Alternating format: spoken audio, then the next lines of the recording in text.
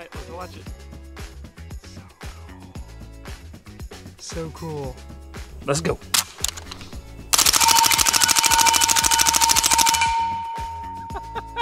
It's a fire somewhere. Make sure this thing's still tight.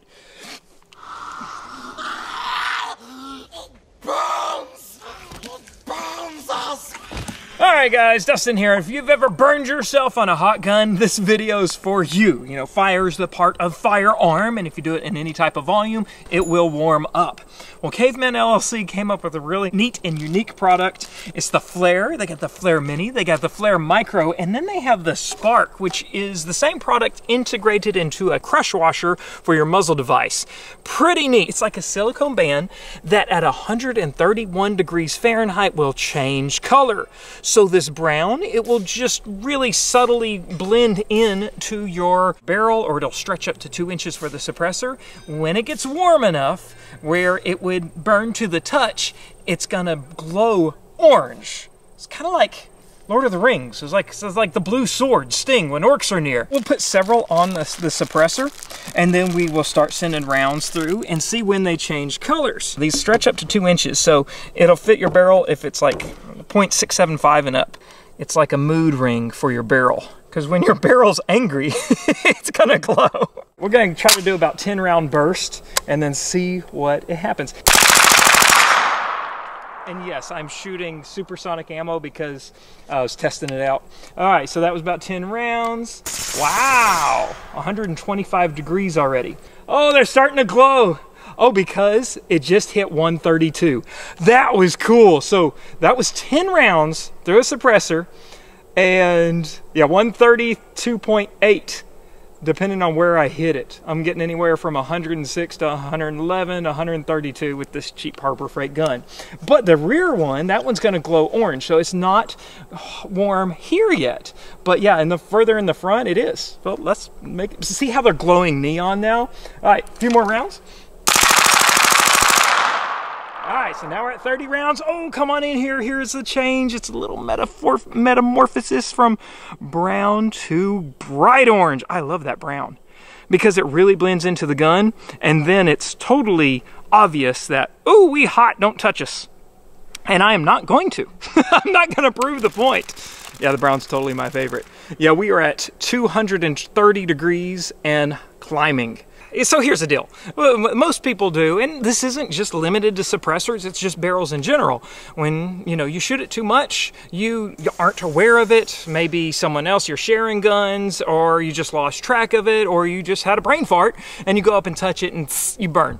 Or you get ready to pack it up, and you forgot, that suppressor's warm, because you know not to touch it, you put it in the case, and it burns. I have several cases that are burnt and melted, and even my ATV has a suppressor mark. What most people do is they're gonna go, is it hot? Is it hot? And you sacrifice your skin and burn yourself to do that. There's reaction time. So by the time you're like, oh yeah, it's hot, you've already burned, and you know, you got that slick finger type thing. I live there a lot. So this is really cool. It's really simple to use, and it's just like, why not? Consider it like, you know, a loaded chamber indicator for your gun. Sure, we could pull back the slide and look and check the chamber, or we can just look at it and say, oh yeah. So it's like that. It's a, oh yeah, this joker's hot. So this is the most practical application for me because, you know, rifle suppressors get hot. But pistols, you kind of like, man, you know, how much should I really shoot from it? You go to snug it or something. And I just love how it glows bright orange and says, hey, don't touch me.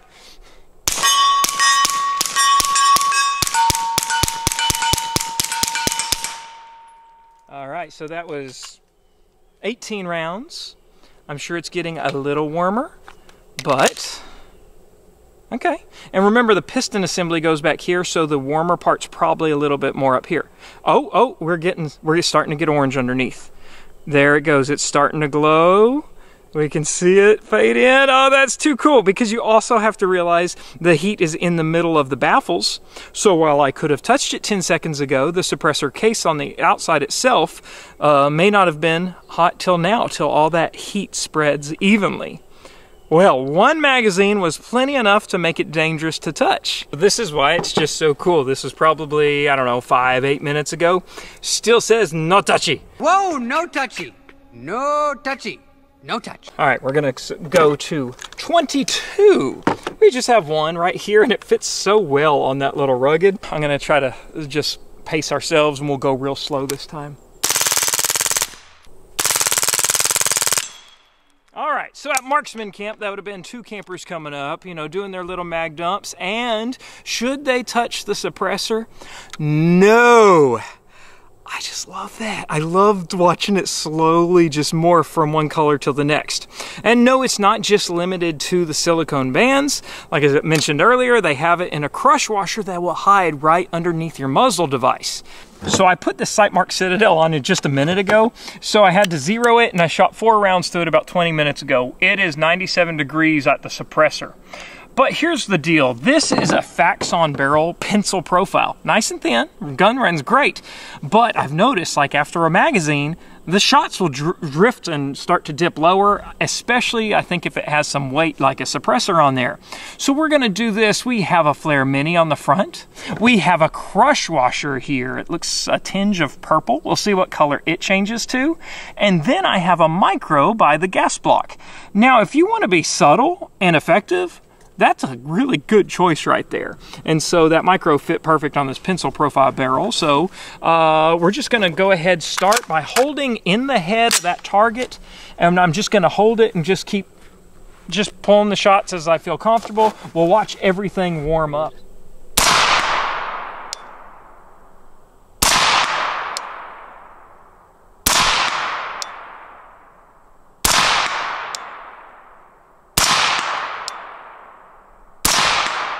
All right, wow, that suppressor one changed fast.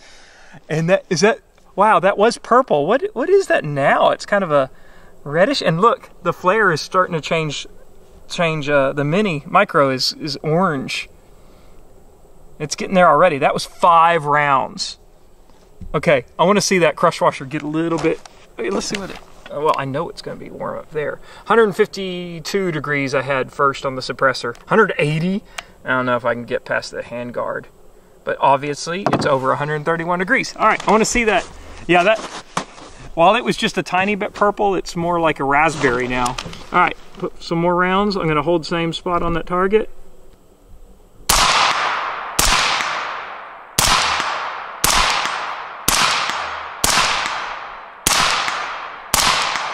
Oh snap, I'm getting a string of shots.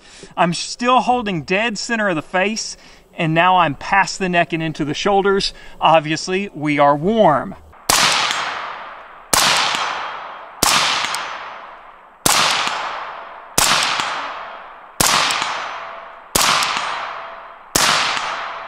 Wow. That is so convincing downrange. I'm holding dead in the nose of that target, and you could just watch these shots drift all the way down into the belly button there. So that test went exactly as we thought. Well, exactly as I thought, because I've shot this gun before, but never with the thermochromatic rings on it to tell me when it was too hot. And so if you had your eye on the temperature of your gun, it would perform better. And on that same note, you could use this for a precision rifle, because the rule of thumb has always been, if you can't hold on to the barrel, it's too hot. Okay, let it cool down. Well, 131 degrees, you know, that's that safety, can't hold on to the barrel part. That would work out well for that. And they also mentioned kind of expanding the product line, so there would be different rings for different temperatures. So you may find, oh, your gun can handle a little more heat and have a different ring just for your point of impact change type thing. So y'all can look out for that. So you might be wondering about durability with the silicone, and as long as you don't spend too much time over 450 degrees, the color change should work indefinitely. Caveman also has a Discord group that they are using as a sounding board, so they encourage you to go check that out. So if you go to cavemanllc.net, you can pick yourself up some flares and some sparks, and I recommend just that whole multi-pack that has the different rings, different sizes. That's what's going to be the most fun to just put on different guns. And not most fun, I mean, it's practical. What do you think? I think it's great. I'm going to use it on my Marksman Camp guns. I'm going to use it on my suppressors. I'm just going to leave it there so I stop burning myself and my equipment. So sound off in the comments below. Go over to cavemanllc.net to pick up yours today. I think they're like less than 10 bucks a pop. So you can have fun, stay safe, Okay, I love you, bye-bye. Bring. Here we go. Ow, fart. Let's go.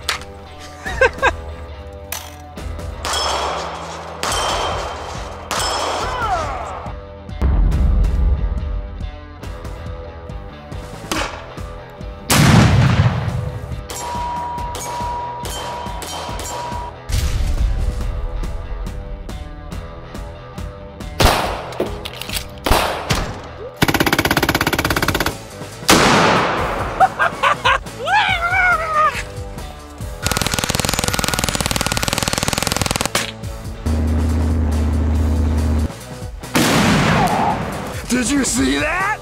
I came in like a wrecking ball. Oh, perfect!